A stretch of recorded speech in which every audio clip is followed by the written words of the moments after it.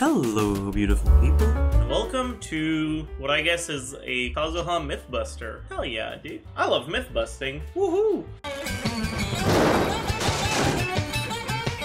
I've seen a lot of, I don't know what to call it, misinformation, inaccurate information, bad takes, call it whatever you want, circulating about Kazuha. And I kind of want to take a little bit of time to address them. So yeah, the first one is the idea that Kazuha's absorption on his plunge attack is a swirl. The reality is that it is very much not a swirl. Let me show you what I mean.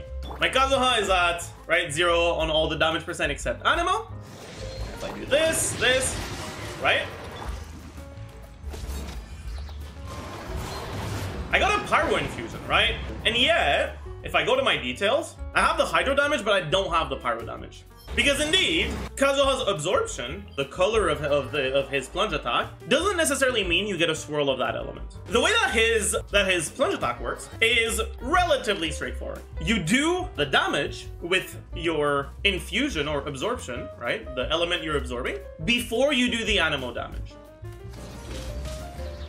Okay, so as you can see, when I do this, he doesn't have an element on him anymore, but if I plunge attack, I do get a swirl, right? Even if he didn't have an element on him, I still got a swirl. The reason is because the Pyro part of that plunge attack hits before the Animo part. So you get Pyro, and then the Animo part hits, and that triggers a swirl after the Pyro is applied, so you get a Pyro swirl. But what happened in the first instance where I showed this is the enemy had a Hydro aura when I did my plunge attack. The enemy was still affected with Hydro from Xingqiu when I did my plunge attack. And what that means is Kazuha's plunge will start by doing the Pyro damage, but the enemy is affected with Hydro, so that Pyro is gonna vaporize and remove the aura. And then you're just gonna not get a swirl because there's not gonna be an element on the enemy anymore. And look at this. We get our Hydro swirl at the beginning, but when we fall down, we get a vaporize from the Pyro infusion that removes the aura, and then our Animo damage isn't triggering a swirl, right? These Pyro numbers are from me getting hit by the breath. When I swirl, we can see it earlier, right? We can see it right here.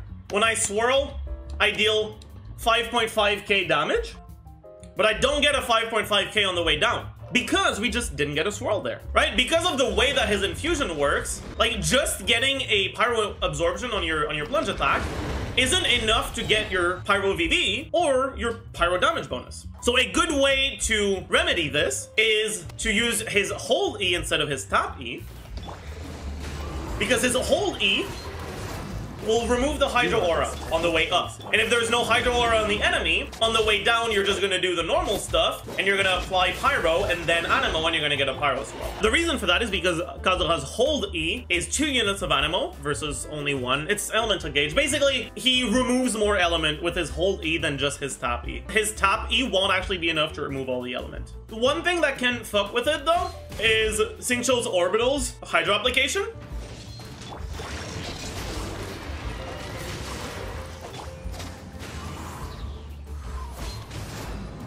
You can apply Hydro on the way down just with the orbital Hydro application, right? From these swords running around you.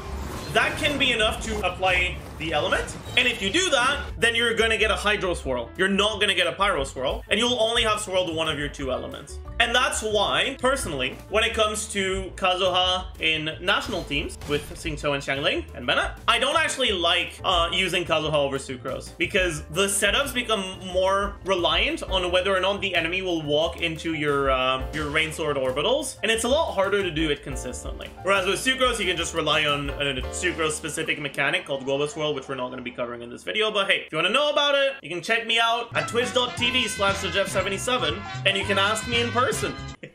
So let's move on to the second myth, which is that crit Kazuha does more damage than EM Kazuha. Here's a very, very well-kept secret of the theory crafting communities that theory crafters don't want you to know. And that quote-unquote secret is that swirl damage ignores enemy defense. There's a difference between resistance and defense. Resistance is an enemy-specific stat that, for example, the Primo Geovishap has different resistance values than, I don't know, than the electro-hypostasis. Defense is something that scales with enemy level. The way that defense is calculated in this game for enemy defense, it looks at your level and the enemy's level, and if you're over-leveled compared to the enemy, it makes you do more damage. Oh, it's not exactly more damage. It always makes you do less damage. But if you're over-leveled, it doesn't nerf your damage as much. Whereas if you're under-leveled or the same level, it can nerf your damage. The actual formula for it, it has your level, enemy level, and it does your level plus 100 divided by, ignoring defense reduction for now, 200 plus your level plus enemy level. The baseline is 0.5, and as long as you're the same level as the enemy, it's always going to be 0.5. So your damage is divided by 2. In late game, you'll be level 90, enemies in Abyss 12-3 are level 100, so it's still around divided by 2. If your characters are lower level, it can be a bigger nerf. But transformative reaction damage, so swirl, overload, electrocharge, superconduct, doesn't actually look at defense. Transformative damage ignores defense altogether, which means when you're calculating resistance, if you don't know about this mechanic, you'll basically be underestimating the swirl damage by half, or overestimating the non-swirl damage by 2 times, right? Now, the amount of swirls can actually vary wildly. Kazuha can swirl on a few different attacks, right? He can swirl with his E, 1 time on the way up, 1 time on the way down. And then with his burst, 1 time from the initial burst, and then an additional 5 times from the damage over time. But swirl kind of works weirdly. When you're in single target, I do my E, I get 1 instance of swirl damage. But when you're in AoE, right? So, you look at this plunge, right? My swirl on these Whopper Flowers is doing 3.1k damage. Count the amount of 3.1ks we see. I mean, obviously, it's really low quality. I'm sorry about that. My bitrate is kind of shit. But we get 4 instances of swirl just from that plunge attack. When you're in AoE, your swirls can actually deal damage more than once. There is a hard limit at 2. You will not be doing, or 9 swirls total, or 3 swirls per enemy when you're against 3 enemies. It's going to be a 6 total, still 2 per enemy. But as long as you're in against more than 1 target, your swirls will be doing their damage twice each.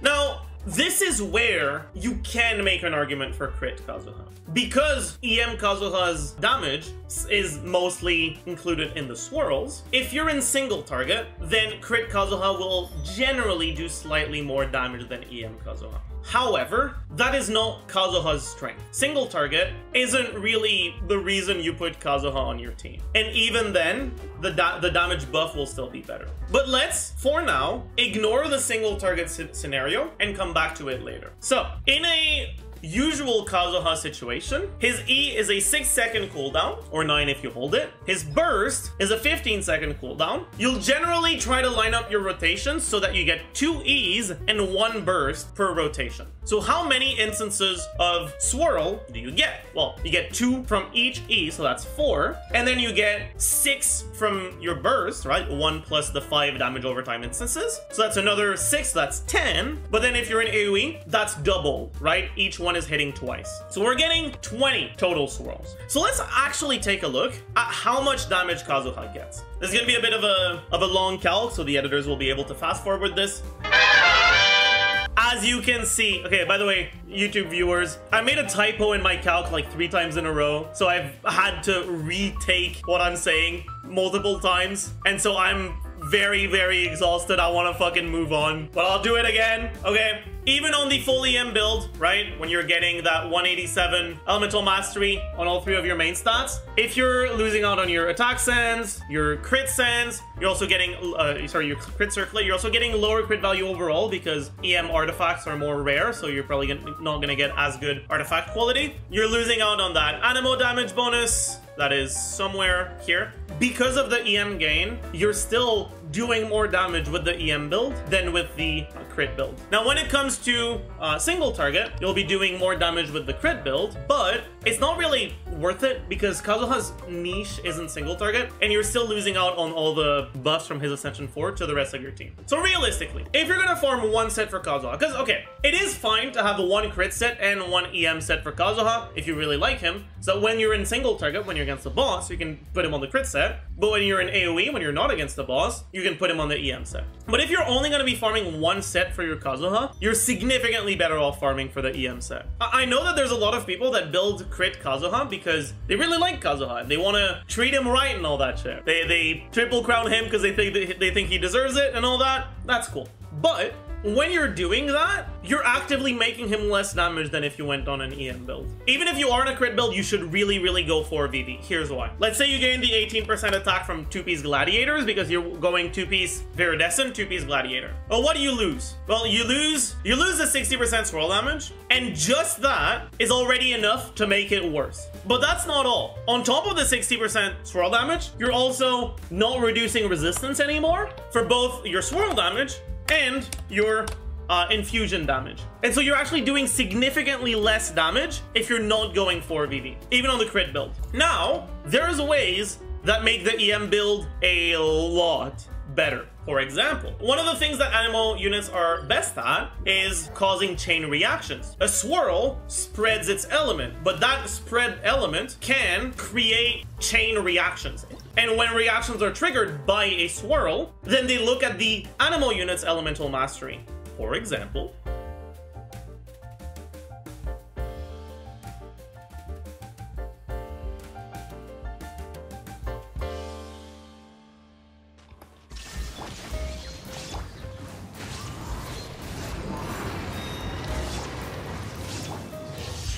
alright, so as you can see, we're getting some 14k overloads. Wow!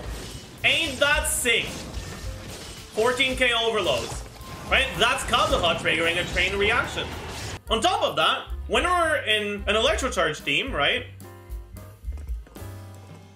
Right, so we get our swirl damage, but we also get our electrocharge damage.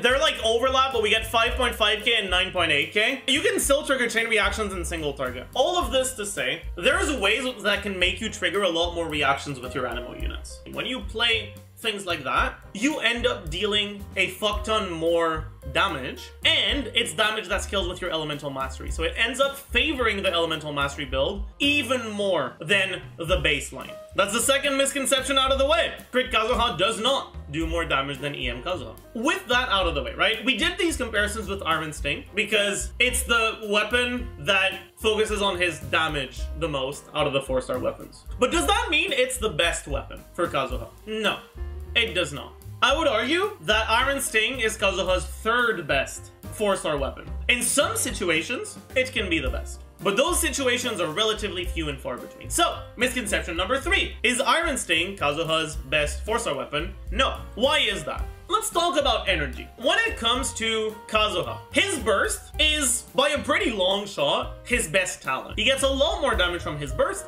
than he gets from his skill and plunge attacks and normal attacks. His burst is the biggest part of his damage. So what happens when you don't get your burst? Well, you lose out on most of your damage.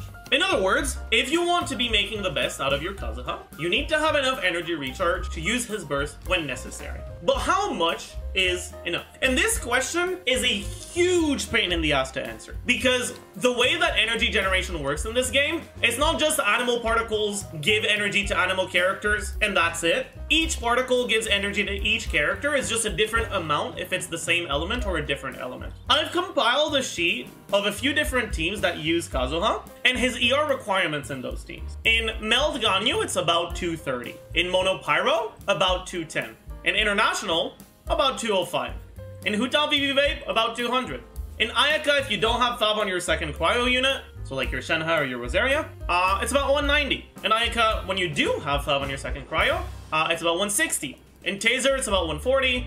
In Raiden Hyper, it's about 120. If you're playing Kazuha in one of these teams, Ayaka with a Fav, like Lance on your Rosaria or Shenhe, or Taser, or Raiden Hyper, right? In one of these teams, or other teams that are not included here, that have relatively low energy requirements, then yeah, Iron Sting can be a very good weapon. But even starting on this one, right? 160 energy recharge is pretty difficult to reach with only your substats. The reality is, the rarest main stat for both Goblet and Circlet is Elemental Mastery. Which means, especially when you're only looking for one substat, in this case Energy Recharge, if you only have one good possible roll, and your main stat is relatively rare to begin with, it can become relatively difficult to reach the amount of ER you need. 160 with good luck, basically doable. 190 or higher is honestly arguably impossible. So what would you do? Well, you would run an ER Sense. You'd slap this on your Kazuha.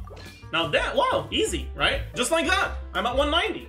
But here's the thing. Like we said earlier, most of Kazuha's damage when you build him correctly, which is on the EM build, comes from his swirl damage. That means that attack and crit and base attack and damage percent, right, isn't as significant as it otherwise could be. What is important will be Elemental Mastery and Energy Recharge. So, how much Energy Recharge do you get from a Sense? At plus 20, 51.8. And how much Elemental Mastery do you gain from Iron Sting? At level 90, your Iron Sting will give you 165. So you get 51.8% Energy Recharge and 165 Elemental Mastery. But what happens if instead of going ER Sense, EM Weapon, you go EM Sense, ER Weapon? Well, what's an EM Sense? 187 Elemental Mastery. And what's an ER Weapon? Alright, we look at Sac Sword, 61.3. We look at Fav Sword, 61.3. So we get 61.3 Energy Recharge. Effectively, we're getting slightly less base attack,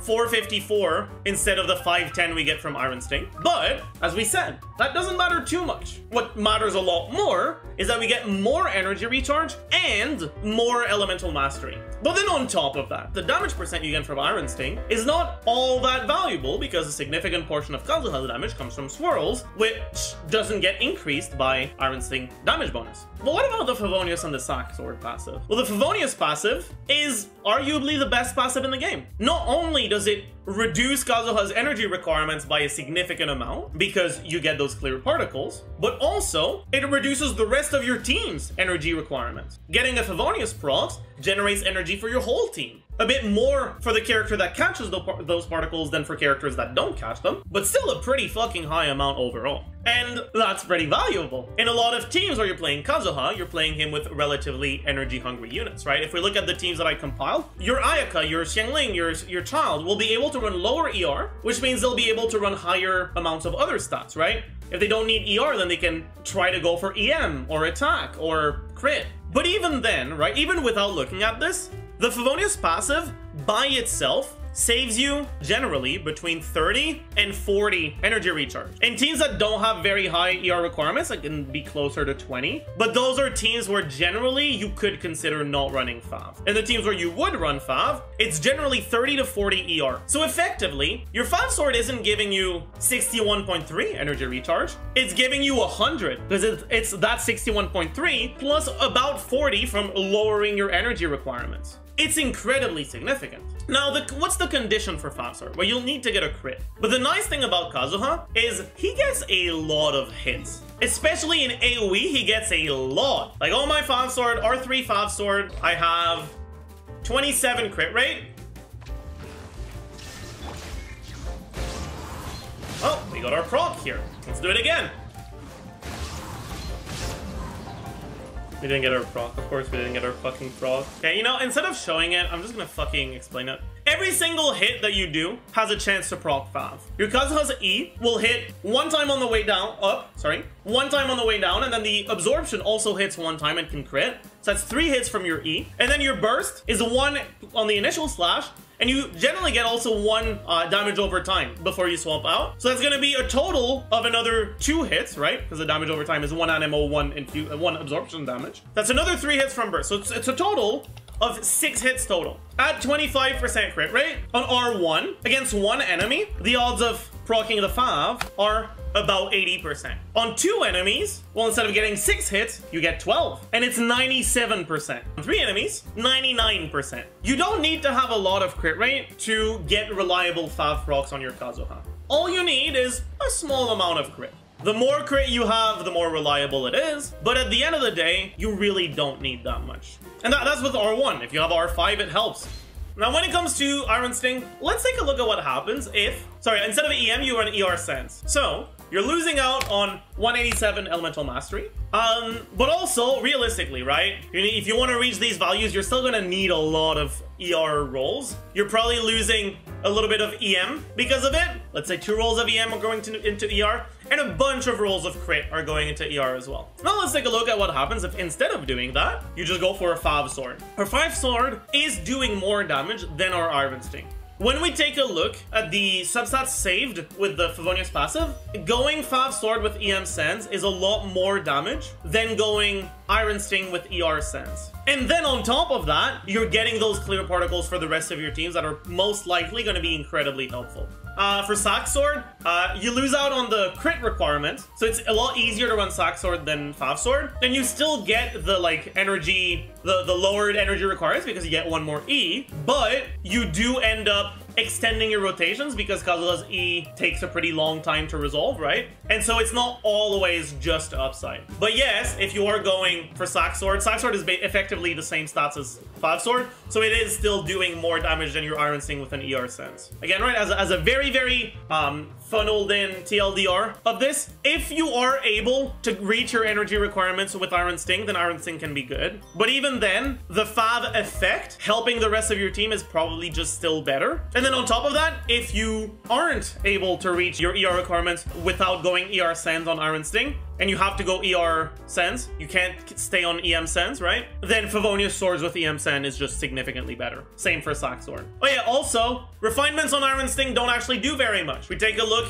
this is R5 Iron Sting. Let's compare it to R1. Our 5 Refinements on Iron Sting have given us a total of 2% higher damage. So each refinement is about 0.5. Is it doing something? Yes, technically, but it's very insignificant. And overall, I wouldn't recommend it if you have a use for your billets elsewhere. Now, let's move on to misconception number 4, which is that Kazuha's E is more important to level than his normal attacks. Right, let's talk about Kazuha's normal attacks. As you can see, 1 hit damage, 2 hit damage, 3 hit damage, 4 hit damage, 5 hit damage, charge attack, stamina cost, plunge damage, low, high plunge damage. Plunge damage scales with normal attack talents. And when he infuses his next plunge attack with Anemo, plunging attack damage is converted to Anemo damage, but it's still the motion value that's decided by this talent. So effectively, leveling your skill from 8 to 9 adds 19% motion value. Whereas leveling your normal attack from 8 to 9, you look at the high plunge damage because that's the one that's actually being used. It's not 19, it's 26. You're actually benefiting more from your plunge attack than from your E. Now, if you're holding your E, then you end up gaining 26 as well, and it ends up being a lot more balanced. But as a general rule, I would actually recommend leveling Kazuha's normal attack talents before his skill. On an elemental mastery build, talent levels don't matter too much. They're not useless, leveling them does do something, but it's not a particularly significant thing, and you don't really have a massive need to level them up. But if you are going to do it, the general talent priority would have the normal attack and the skill mostly the same, with a slight bias towards the normal attack over the skill. But the burst is by far the most damage you gain from talent increases, right? So you should still level the burst before the normal attacks. But yeah, one of the things that can lead to confusion in this is this plunge damage. This plunge damage is not what we're looking at. This is not what is actually doing the damage. This plunge damage refers to collision plunge, or the damage that happens when you hit enemies while you're falling during a plunge attack. If I do a E here, right? We get a 95 and a 191. The 95 is plunge damage, the 191 is high plunge damage. It is possible that you get both a high plunge damage and a plunge damage. What you're always gonna get is the high plunge damage, and then the just normal plunge damage can be added on top of it, which would favor the normal attack over the skill even more. Effectively, right? Don't level your skill over your normal attack. You wanna level both? Cool. You wanna level neither? Cool. You wanna level only your skill? You're griefing. Okay, 5th Kazuha myth is that Kazuha C1 fixes his energy problem. This one's a little bit more nuanced because it can. In a lot of rotations, it does fix his energy problems. But here's the thing. Effectively, the C1 acts very similarly to a Sac Sword. Even with the Sac Sword, even with that proc, right? That additional E. In a lot of teams, your ER requirements are still really high, and it doesn't just fix it all together. You still need to build a lot of ER. But then on top of that, which is also the downside of going Sac Sword over Fav Sword, his E takes a pretty long time to do. It feels good to do, and you feel like you're doing something the whole time, but it does have a pretty long animation. And if you're playing your rotations very well, then that can basically just add a whole second to a rotation. And if you're doing a 20-second rotation, adding 1 second to that is effectively a 5% DPS loss on your whole team, which can be pretty harsh. And also because, well, it has a long animation time, so if you cast Bennett buff before you use your Kazuha, having to use his second E means you have less uptime on your Bennett buff on your other unit. Now, does it still help? Yeah, of course it does. But it is not nearly as much of a, like, problem solver. It doesn't completely, quote-unquote, fix his ER requirements. Don't pull for C1 thinking it's just gonna make it so you can run 0 ER. You're still gonna need some ER. And then on top of that, it's possible you won't be able to make use of it in some teams. So that's it for the 5 Kazuha myths busted, but we're gonna add myth number 6, which is you need to pull for Kazuha. As usual, don't spend money on this shit game. You don't need to pull for Kazuha. If you like Kazuha, he's definitely a good unit to go for, but he's definitely not necessary. In a lot of the teams where he's popular, he's just a side grade, sometimes even a downgrade to Sucrose. In some teams, he is an upgrade, right? Don't get me wrong, he's still a very valuable unit, and having 2 Sucroses, or having Sucrose plus Kazuha, you'll find a lot of situations where you want to run both of them, each on a different team. But you don't need to pull for Kazuha. He's not the only unit you can pull for. My point is, there's not a single unit you'll ever need to pull for. If you don't care for Kazuha's gameplay, you don't care for his visuals or whatever, right? And you don't want to pull him, but you feel like you have to because all you've heard is how good he is, I'm here to tell you that you don't have to. You'll be fine even if you don't. And if you want to pull someone else, go for it. That being said though, I personally really like Kazuha. I'm pretty happy I got him. So just make sure you're doing what you want. Don't feel forced to pull for him because of someone else, but also if you want to pull for him, knock yourself out. But yeah, that does it. Thank you for dropping by. Yeah, I mean, I don't have an outro. Bye YouTube, I guess.